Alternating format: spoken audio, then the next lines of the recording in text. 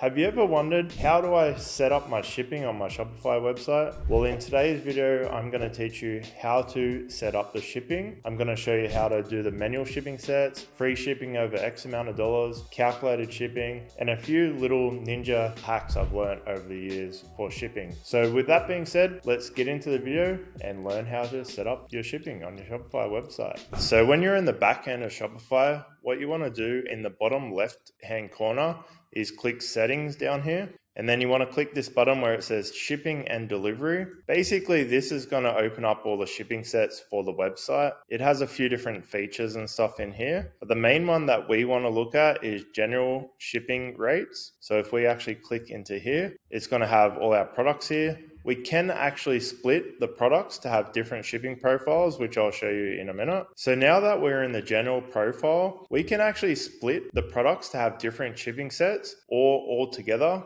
Later in this video, I'm going to show you how to split them. But for now, what we want to do is scroll down to here where it says shipping origins. So it will basically your default country where you're from. So I'm actually from Australia. If you're in the United States, it will say United States here. If you're in Canada, it will say Canada, for example. And then down here, it'll say international, where it has all the other countries and stuff like that. So it default has these settings here where it's like express might be $15, standard might be free, and then standard might be $10 sort of thing. So this one is standard free over $100. Normally I go in and delete all these, or I just edit them. But for this purposes, I might just delete them and start again. Whenever you make a change, you can press save in the top right as well. So I've just gone through and deleted them all. So I'm going to add a manual shipping rate here. So add rate under Australia or whatever country you're from. And then there's two different ones we can add. Use flat rate. That's a manual shipping set, or use carrier or app calculations, which I'm going to show you in a minute. Then we can actually select this for the manual one. So shipping rate, we can do express,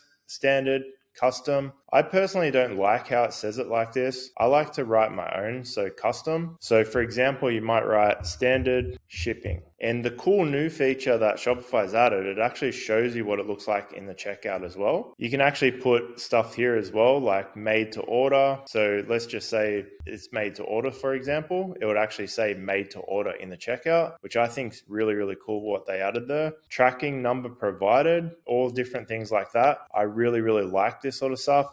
Ships next day, but you don't have to have any of these either. So you can delete these if you want. Another thing that I normally do as well is I might put standard shipping and then in brackets be like 2 to 8 business days bracket, like that. So see how you actually see that in the shipping. So that's what someone will see in the checkout. So we want to do free shipping on orders over $100. So what we want to do here is have the price as 0, and then we add a condition. So see how it says free here as well. We add a condition based on item weight or based on order price. So if we click order price, and then the minimum price has to be $100. So if someone goes to the checkout with anything over $100, they will get free shipping, and they'll actually see this message, standard shipping 2 to 8 business days. And then if you want, like I was saying before, we can write tracking number provided or ships next day, something like that. So that's exactly what they see in the checkout, and then you press done.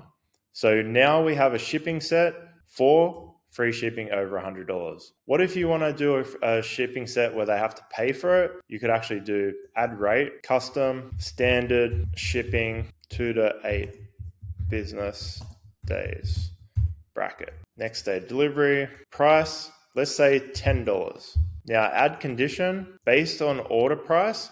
So because we have the free shipping over $100, we're going to put 0 for minimum, and then we're going to put $99.99 here. So anything under $100 will be $10 shipping. So now we have 2 manual shipping sets, one for under $100 and one for over $100. So let's just say you wanted to do shipping based on rate. What we could actually do here is add rate, custom. I'm going to paste in the standard shipping 2 to 8 business days. Let's just say ships next day. Let's say we want to charge $20 for this because maybe it's heavy. So let's just say heavy standard shipping. So that's what it's going to say in the checkout. Add condition based on weight. So let's just say anything over 20 kilos. So this will be like heavy standard shipping, 2 to 8 business days, ships next day, $20. So now we've actually just added a weight-based shipping rate. Sometimes you have to play around with these manual shipping sets, and that's why I actually like to use calculated shipping on the website as well. Sometimes I'll add the international here. A good rule of thumb for when you're starting out is there's basically 2 to 3 types of ways you can go for international shipping. So normally what a lot of people in Australia, for example, will do is they'll get their shipping right in Australia. And then once they want to start doing international, they'll add shipping sets for New Zealand because New Zealand's very close to Australia. Same with the US. A lot of people in the US, once they nail that, they'll do shipping to Canada, for example, because it's very close. Once they get those shipping sets right, then they'll move into other countries like the UK, Europe, stuff like that. The most popular countries normally the United States, Canada, United Kingdom, Australia, New Zealand, and Europe are very popular countries and areas to ship. You can go that route, or what you can do is go all guns blazing and do everything straight away. So for example, to add a manual shipping set in for international, it'd be exactly the same. So use flat rate. You can use their thing there as well if you want. Standard international shipping, 6 to 27 business days. Let's just say you want to charge $20. And then let's just say you want any order to be that.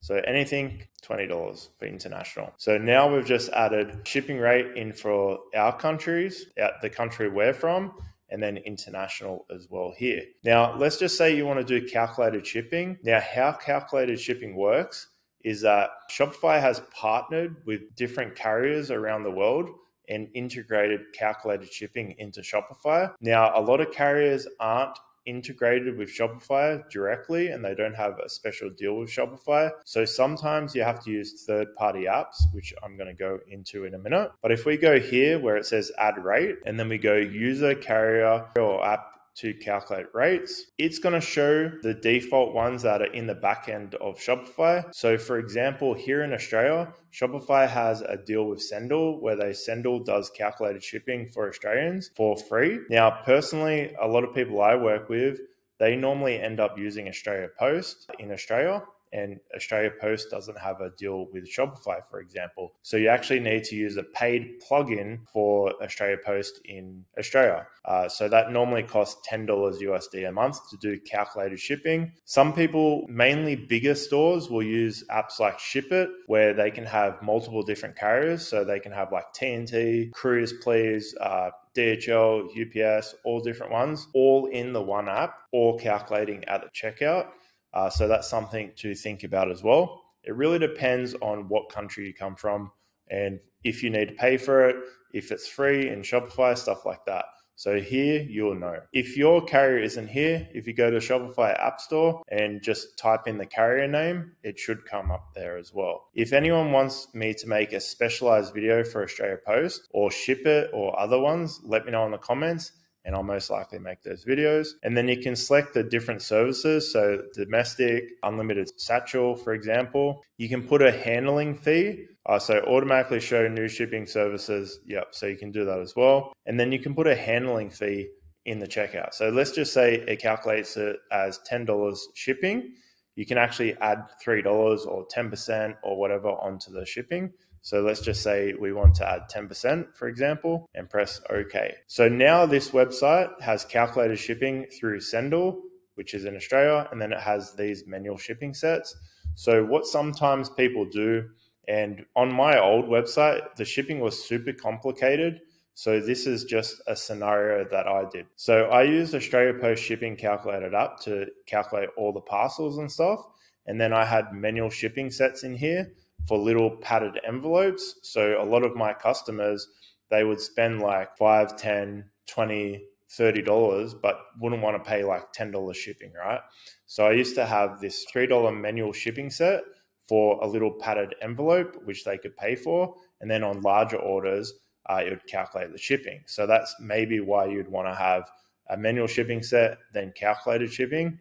The other thing as well is a lot of people do free shipping over X amount of dollars, and the app won't do that. So you have to add this manual shipping set for free shipping over X amount of dollars. One of the best deals that works the best on a website is when you do free shipping on orders over X amount of dollars. In the announcement bar on your website, stuff like that, that is a super powerful discount you can give someone. Free shipping over X amount. Let's just say your product price is $30. So free shipping on orders over $80 would work really well, even 100 would, because it really encourage people to buy 3 or 4 of your products. So it really encourages higher average order value, which is really good too. Now down here, you can also do the calculated shipping for international. Sendle has an international one as well. So most likely, whatever country you're in, it will actually tell you if you can do the overseas calculated shipping. Let's do 10%. So now we have calculated shipping, manual shipping sets, stuff like that, all set up in the back end of our Shopify store. So this should all work now in your checkout. A really good rule of thumb is actually to go through your checkout and check that these are calculating in the checkout. It's super important. A lot of people don't do that. So I highly, highly recommend you do that. And of course, press save in the top right when you're done. The other thing that is really good is you can actually go to orders and then abandon checkouts, and it'll actually tell you the people that have went through your checkout. This is really good because you'll actually see the shipping prices that people are seeing, and that will give you a really good indication of if there's something going wrong in your checkout. So let's just say it's calculating the shipping at like $200. You'll see that and know that there's an issue there. So if your store doesn't have calculated shipping that you need, you can actually come here to the Shopify App Store and find a compatible app that will do calculated shipping for you, or even like print labels, all different stuff like that. Now, if you would go to this search bar here and, for example, type in shipping, it's going to bring up a lot of different shipping apps here. Now, I normally don't recommend to type in shipping. The main ones that are going to come up here are like US shipping apps and stuff. So if you're in the US, it'll probably work really well. But whatever country, whatever shipping carrier you want to use, normally it's actually best to just type it in up here. So for example, I'm in Australia and I use Australia Post. Most of our clients use Australia Post. So it will bring up all the different Australia Post apps. If you're in like Canada, you'd use like Canada Post or UK's Royal Post. I think New Zealand is NZ Post from memory. But yeah, you just type it in there and it would have solutions for you down here. Now, a lot of my clients in Australia use Australia Post Shipping by AMP.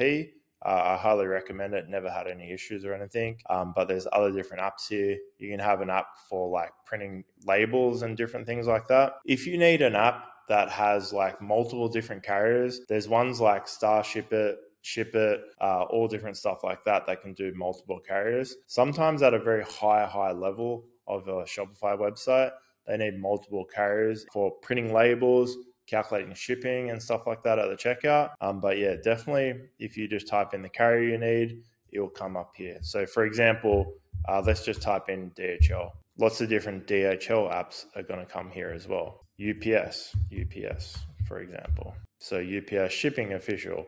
There's all different stuff like that here. So yeah, to basically see what happens for New Zealand Post. NZ Post address search. There's a few different stuff in here. So basically that's how you find the right app.